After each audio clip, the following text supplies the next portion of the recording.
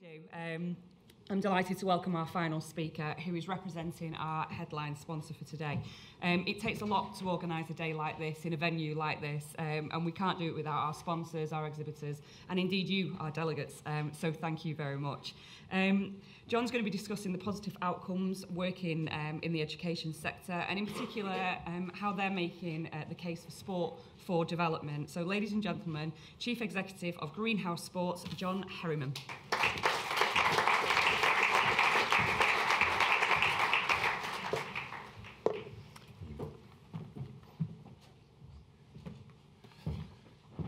Right, thank you, Yvonne, and we're delighted as Greenhouse Sports to be the headline sponsor for today. Now, one of the things I didn't realise was that being a headline sponsor actually meant to say that we got our own branding on the coffee cups that you've all been using. So as a chief executive of a charity, I'm now actually working out how many uses I can get out of a paper cup at this particular point. What I also hadn't realised was actually how bad I was and what it was like to do that in front of an audience with the head, shoulders, knees and toes, actually.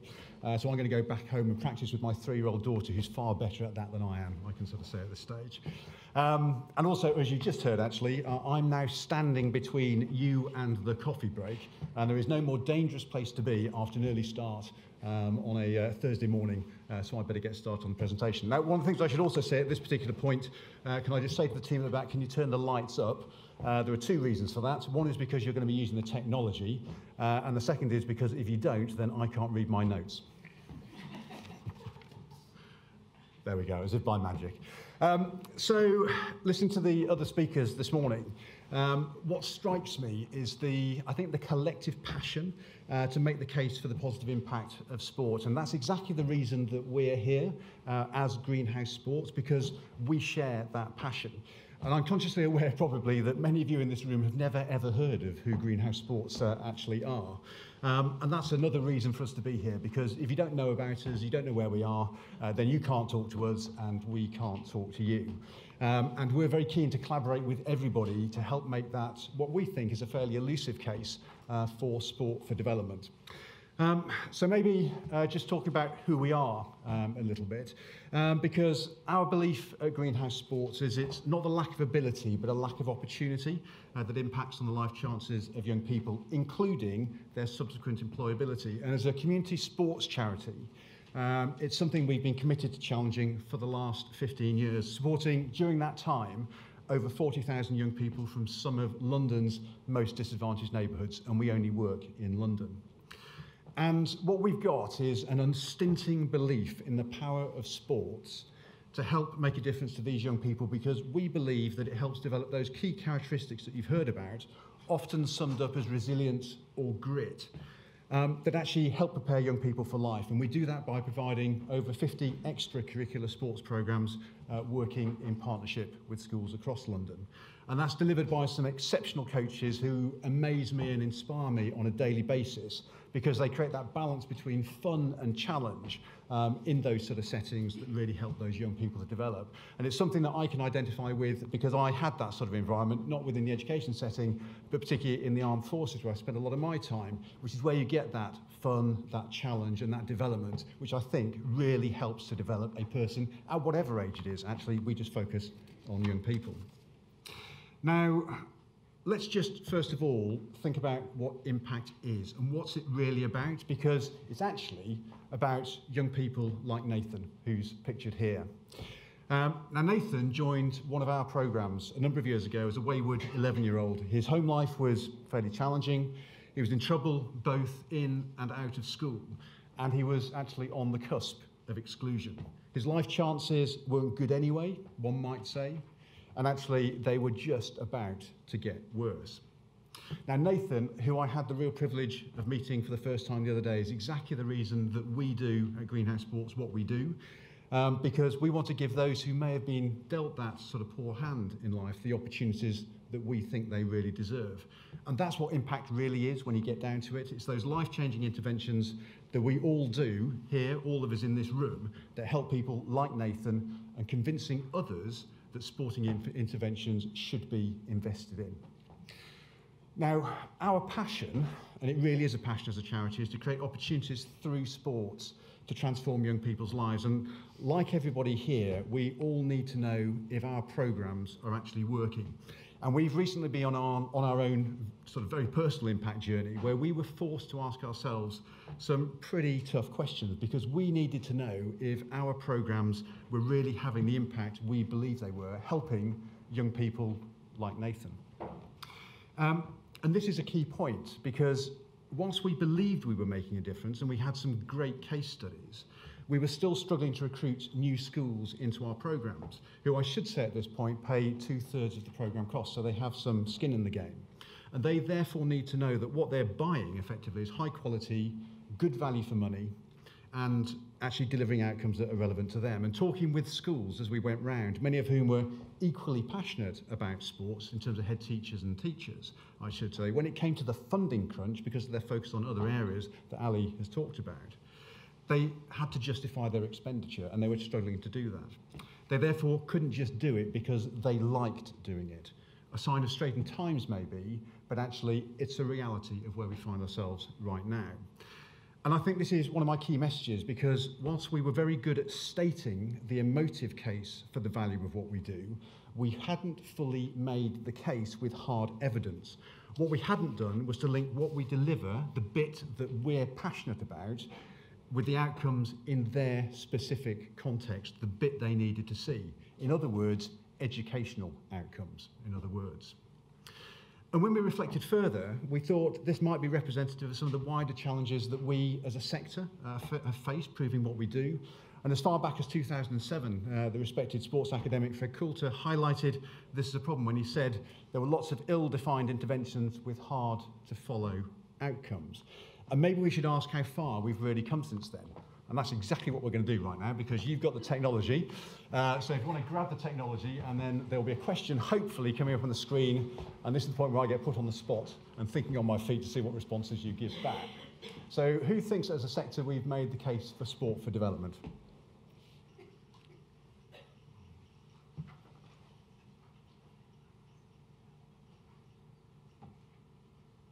So I'm not sure how long they're giving you, but hopefully fairly soon. Ooh. Now, I don't want to get political at this point, but this is very close to the referendum we had a while ago.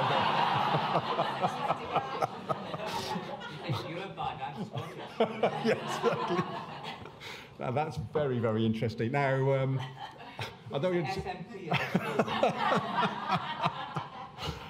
Now, I actually completely missed the results then in terms of which one was which, but I either agree with the 51% or the 49%, because I agree actually with the 49% that actually we haven't fully made that case at this particular point. I'd say that because I think if we had made that case, then actually we'd see a lot more commissioning of sport for wider social outcomes.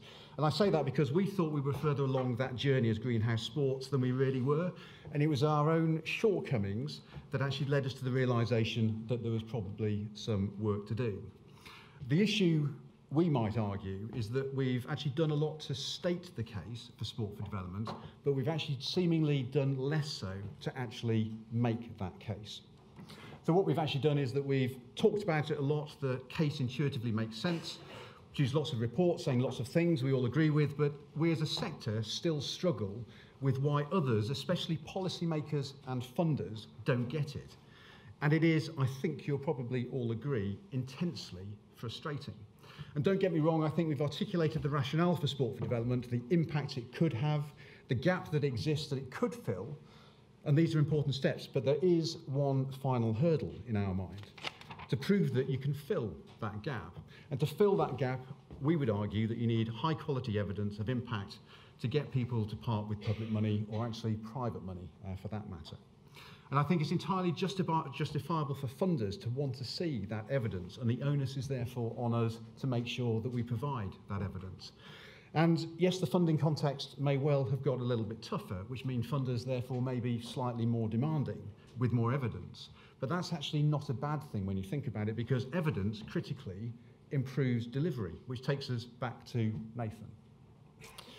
Now, Nathan, when he comes up on the screen, there we go, was actually at risk of exclusion. And and he was actually just about to be excluded. This is Nathan on the right-hand side. He'd actually just assaulted a fellow pupil in his school. So our coach, Coach Predrag, who you saw earlier, was brought into the discussion and convinced the school that they could use our intensive coaching and mentoring programs. We say our sports coaches are 49% sports coach and 51% mentor to help him get back on track through basketball. Now, focusing on sport as a vehicle to engage Nathan, the coach gradually built up his confidence such that he was able to control his behaviours, not just in the sports hall, but in the classroom and in the corridors as well, and then in his wider social environment. And because of this, he was able to re-engage with the education system as well as becoming good at sport. In fact, he became very, very good at sport. Now, my background is in education. I've previously worked at the National Association of Head Teachers, and as somebody coming in from outside the sports sector, I formed a view, rightly or wrongly, that we as a sector may have made lots of claims about the value of sport, most of which I also believe in as somebody who's played a lot of sport during my life and also benefited from it. But we've importantly moved on from the narrow competitive elite frame of reference, whose case has been made. That term, sport for development, a term I must admit I struggle with sometimes in terms of actually what it means. We've presented lots of studies, but have not been able to show the real evidence to commissioners. It might be a contentious point, but whilst we've done well collecting lots of important general evidence, we might just have used this to talk a good game. For me, one of the possible reasons for this is because we've been too prescriptive in some of the frameworks and outcomes telling us what sport for development is, and we might have taken this too much at face value, believed it ourselves because we're so passionate about it, and because we see and feel the results of what we do on a daily basis. We know it's true, in other words. But others don't, because they don't get it in the way that we do. And in reality, you need to support this view with high quality research in specific contexts in terms of our view, not just general reports and studies. And it will be the outcomes of any research that define that greater whole. We all then complete our little piece of the jigsaw with our own high quality research and share it widely. And that's how we're then able to make the case together. And let's also not forget, we're trying to change a traditional perception of sport as purely competitive, which has been ingrained for generations, and the number of ill-informed people who still think that's what sport is actually alarmingly high. But probably you, like me, I thoroughly enjoy those opportunities and I get to actually re-educate them along the way. I think another possible reason is because we haven't necessarily fully engaged in evidence-based practice. In fact, we can't have, or the case would have been made, going back to an earlier point. And this, I think, is where cross-sector learning can be particularly valuable. And the education sector is all about evidence-based practice. And this was, again, the impetus for our change in approach. We needed to present high-quality evidence to schools about the value of our coaching and mentoring programs, and we weren't doing it. That was our reflection. So it's hardly surprising that they weren't flocking to sign us up with new schools. I should say, though, that sport in schools, as you've sort of heard, isn't all rosy. It's suffered badly over recent years, as a report from the All-Party Parliamentary Group on a Fit and Healthy Childhood has clearly articulated, partly, I think, because it hasn't provided enough evidence for its benefits to wider educational outcomes. A point I think we're in complete agreement about with the Youth Sports Trust and also Greater Sport, about the wider benefits of sports on social, emotional and behavioural development. In other words, it's about the whole child. And I must admit, at this point, I personally struggle with school strategies to develop those current buzzwords around character and values that actually don't see sports as part of that solution, which is what we sometimes see. And maybe that just sums up how bad it is. And actually, it also, for me, got a lot worse this morning when I saw that Birmingham University report, because I think you just must have to try really, really hard to get an intervention through sports that doesn't somehow manage to tackle obesity in people. You've actually got to make that not work, in my mind. So, after our realisation, we thought long and hard about the approach to impact and looked to our coaches and how they approach problems. They develop young people by adopting a growth mindset. It's simple. If something isn't working, you don't just keep doing it, you actually find a different way to do it. And now let's also be clear that we did have some evidence in greenhouse sports, but we didn't have high quality research evidence independently verified by a third party So there was an opportunity for us to do it differently and to approach it differently. And I think that's exactly how this should be seen. It's that opportunity, and it was an opportunity for us, and maybe that's an opportunity for the wider sector, because if more of us can make that case in that way and show that value for money, high quality, and those proven outcomes, we can then become a better option for funders and commissioners. And the upside of that is that by making a stronger case, naturally more commissioning should follow, which means more people end up getting active. It's simple.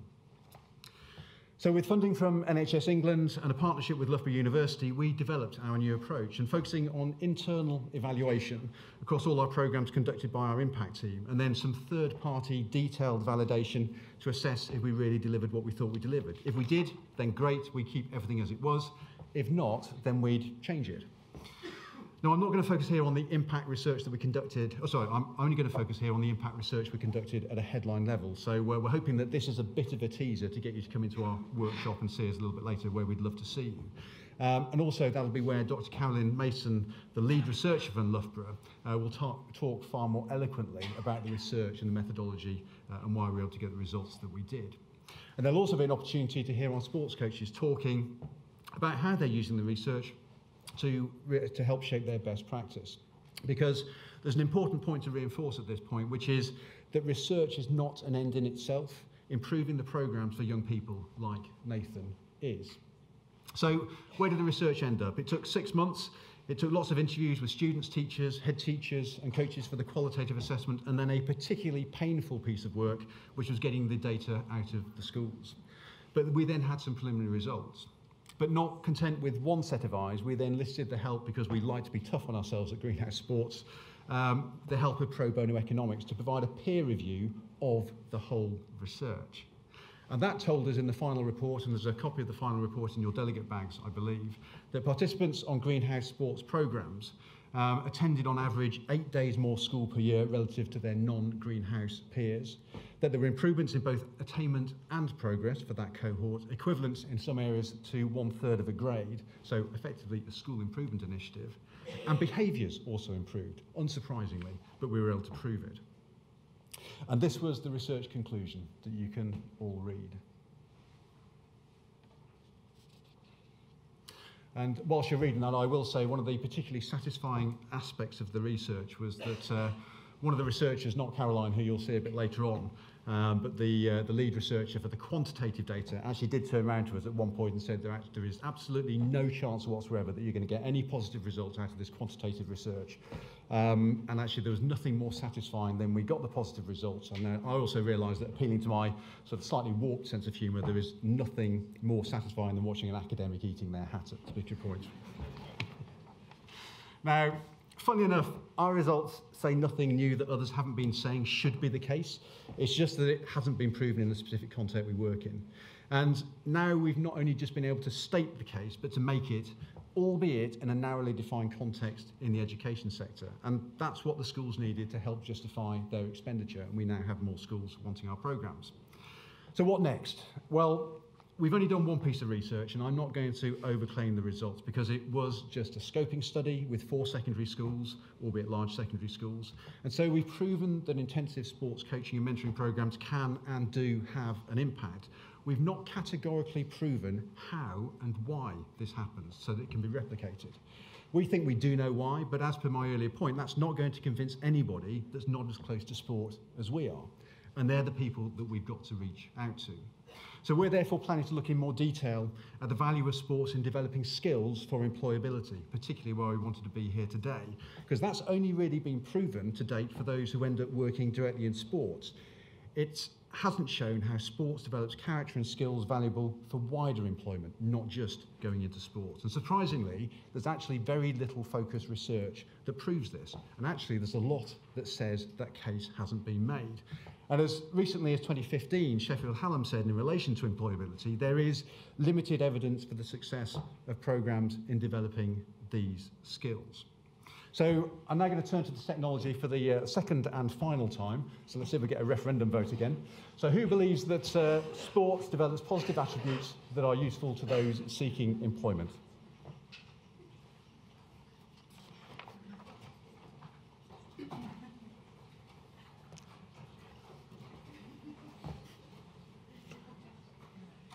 fascinated by the results.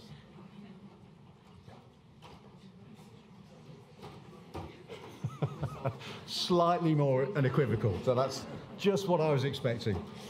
So we all believe it does, but to my earlier point, the explicit link between sports and skills that employers want has not been made with high quality evidence. We believe it does, but we haven't proven it. So this is an area that we'd like to focus on this year, not just making the case for sports leading to employment within sports, but supporting wider careers. And again, we all know it's the case, we believe it's the case, we probably all benefited, but there's nothing that funders can latch onto easily when looking at this.